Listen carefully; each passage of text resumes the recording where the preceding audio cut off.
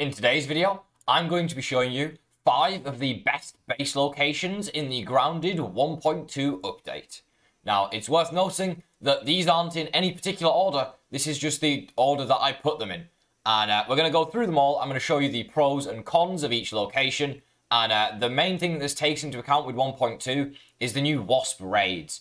Because those guys suck and they break everything. So I'll give you at least 1 or 2 locations where you hopefully won't have to worry about the wasps. Thank God. Okay, so the first location we have here for a base is on the oak tree. Now, as you can see, this is where I've built my base in my main survival world, although right now I'm in a custom copy of the world. This is kind of what it looks like. It's basically wrapped around the tree. I have 2 points of connection here. One is a point of connection with the root of the tree, and the other point of connection over here is connected to this lamp. Now, this is a really important point of connection because you want to connect it to something that can't be destroyed.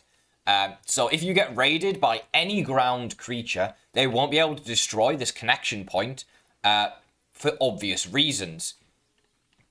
It's connected to a leaf.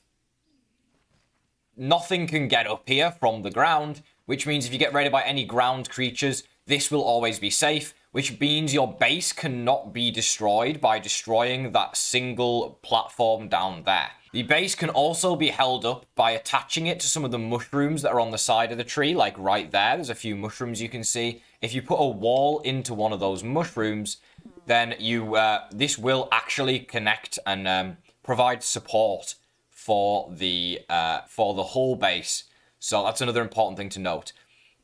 The pros of making a base here are that you always live nearby acorns, which is amazing because you always are going to need acorns for a lot of stuff in the game. You also have weed stems nearby, you have grass nearby, you have burrs, you've got mushrooms, you've got, you've got this puncho if you need juice to drink, you've got flower petals, which you can only get in this part of the map as well. You also, if you go up here, as you'll be able to see, you have this tree trunk here, which you can actually place sap collectors on. So you can place as many sap collectors as you want on the tree trunk, which basically means you have infinite sap as well. When it comes to raids, as I said, none of the ground creatures will be a problem. Sometimes they'll attack that ramp that I have on the way up. Sometimes they don't even make it that far, but they never manage to get up to the base, obviously, because it's so high up. In terms of a bounce tower, I do have a bounce web tower up to the zip lines here. The only issue with this zipline tower is you do have to build out a bit if you want to go to this side of the yard, or you just build around the tree trunk and set up a bunch of zip lines. I don't really have that many zip lines on my map, to be honest. In terms of the drawbacks of living here, the main one is, of course, the wolf spiders. If you've plugged the haze in particular, there are wolf spiders, and the infected wolf spider inside of the tree, which you're going to have to worry about. You do have a couple of options here. You can just block up inside the tree with a bunch of clay and stuff, and then you don't have to worry about it. That's the main solution that I would go for if you're trying to avoid the wolf spiders and the infected wolf spider, is to block it with clay. Another thing worth noting is you do, of course, have Burgle nearby. I feel like that's a bit of an obvious one, but, if you ever need to give him chips or claim quests or need a safe place to rest, Burgle has always got your back. That lab also has a water container inside of it, which has infinite water for you. So you never have to worry about running out of water if you're going in there. Overall, I think this is a solid base location. It's very central on the map, meaning you can get anywhere on the map pretty quickly. Although the main disadvantages are there are a few resources that aren't really that close by that you might need, especially in the new update, like pine cones and lint. The other drawbacks being you have to build up quite high to make a zipline tower, and then even still, it's a bit blocked by the tree. But overall, I would say this is a solid base location, definitely a place worth building, especially to avoid those base raids. The other issue with this place is the wasps can get up here and can raid you, which is pretty difficult. The wasps in general are a pain, but we do have one location later on that will avoid the wasp raids every time because they can't get to you. The next location we have here is right here on the map, just by the pond near the pagoda. Now, this location isn't too far from our last one at the oak tree. Ignore any builds you see nearby. This is basically where you would build the base. Why would you want to build here, though? So, this location right here is really, really good for avoiding raids despite being on the ground. The reason for that is because all of the raids will spawn all the way over there, miles away. You'll barely have to worry about them. Now, there is a few wasps over there, and also a few wasps over there, and over there, and also over there. So there is quite a few wasp spawns nearby. But, you know, you can avoid them, so you don't need to worry about it too much, hopefully. Obviously, there is the field station nearby in the pagoda, which you could make a little bridge to, so that you can use that to analyze your items, claim your daily quests, and spend your raw science. You could also go back to Burgle, as it's not that far of a travel. The main issues with this base location is it's really low down in the ground. You're going to have to build a big bounce tower and some sort of ramp if you want to get to the upper yard as well. So this is a bit of a low down, hidden base, but it's a very good location to avoid raids. The reason we're not building on the pond is because then you'll get raided by mosquitoes. So you want to stick to these rocks right here. The other massive advantage to this is it's a flat surface, which makes it really easy to build on. You don't have to worry about any hills or anything that you can't excavate in Grounded. You've got a nice flat rock to build on, which is an absolutely beautiful area.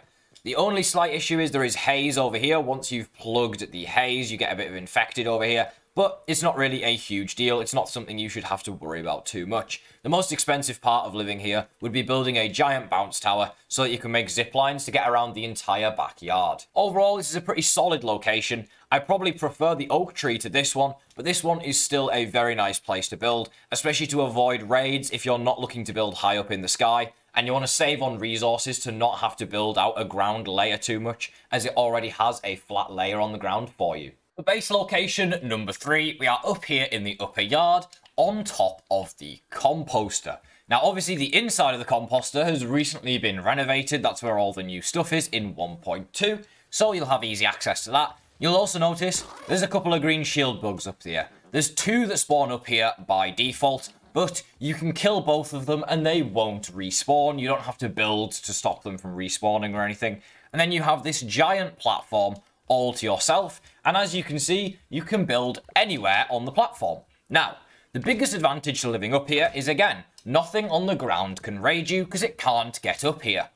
Flying creatures will probably still be able to raid you, though I haven't tested it, to be honest. I can't see why they wouldn't, though. They just fly up here. Your biggest problem is getting up here.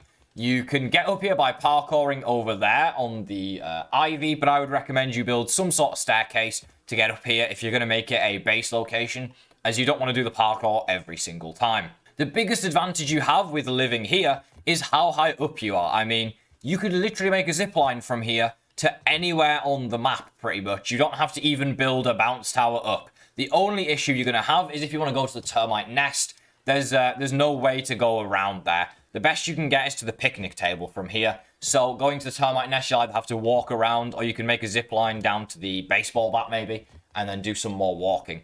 But this place is huge. You've got plenty of room.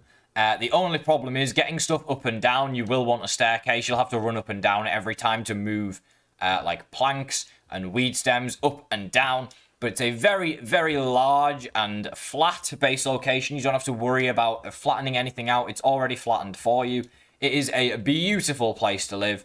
And yeah, this is probably one of my favorites in the new update, just because you've always been able to live here, but now you're right next to all of the new stuff, including the Queen Wasp location. You're very near the Mantis location as well, and you could easily zipline over to the Broodmother. If you're worried about sap in this base location, you can just come over here, and as you can see, you can place sap collectors on these branches, so you could always expand the base out a little bit over the ivy, and then you could build a bunch of sap collectors to collect sap. The reason this base is so good is the new chests cost pinecone pieces, lint, and sap. You can get the sap from collectors over here. You can get the pinecone pieces from just down over there, and just around the base in general, there's a lot of pine cones. And you can get the lint rope from over on the doormat or inside of the undershed. You're very close to all of those locations, making it very easy to get all the resources you need for these brand new chests. The next base location, you're going to want to come over here near the Black Widow Cave in the upper yard, very close to the Moldorc Castle. Now, you're going to want to drop into this location here, where there is 2 Black Ox Beetles. There is also usually a Milk Molar in here. And what we're going to do is we're going to renovate this area. So the first thing you obviously need to do is get rid of these bozos. Perfect. Now that the black ox beetles are gone, you'll notice that we are in a cave here. There's two different ways out. Both require you to climb up the branches in order to get out. But still pretty easy to escape this cave. Why would you want to live here, though? What a strange... Well, actually, no, there's only one way out. The other way is just a way in. You can't get out that way. But why would you want to live here? What makes this place so cool? And surely you're just going to get attacked by black ox beetles. No. The first thing you would need to do if you live here is you're going to need to put in some sort of floor. I'd probably recommend you use clay foundations. And essentially, you're just going to fill this thing in with clay foundations. I'm not going to do the whole thing right now. But with the new feature in the game, actually, you just do this. And then you just do this. And provided you had the resources, you just build all of it at once. Easy peasy.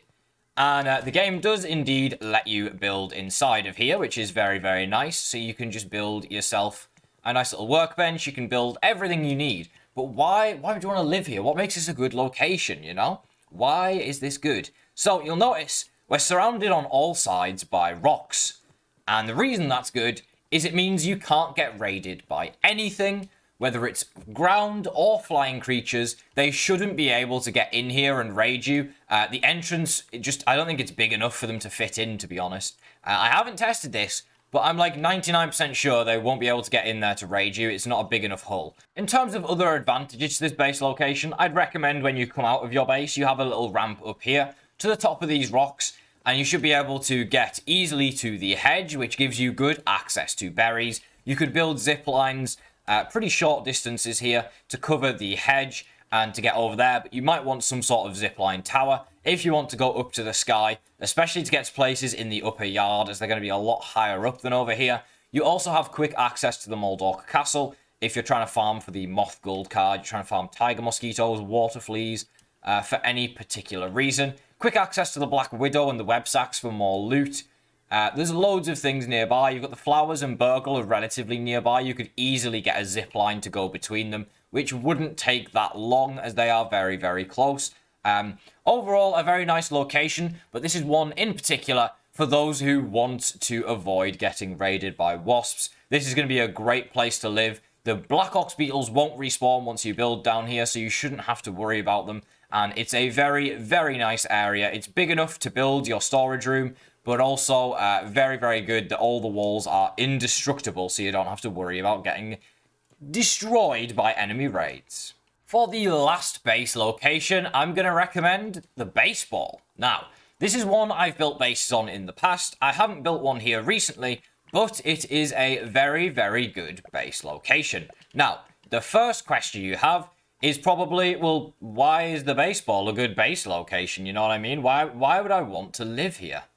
Well, the first thing that's important about living on the baseball is that it's indestructible. Just like a few of the other base locations we've covered already, the baseball cannot be destroyed. This thing is firmly rooted in the ground, which means that your base will always be safe.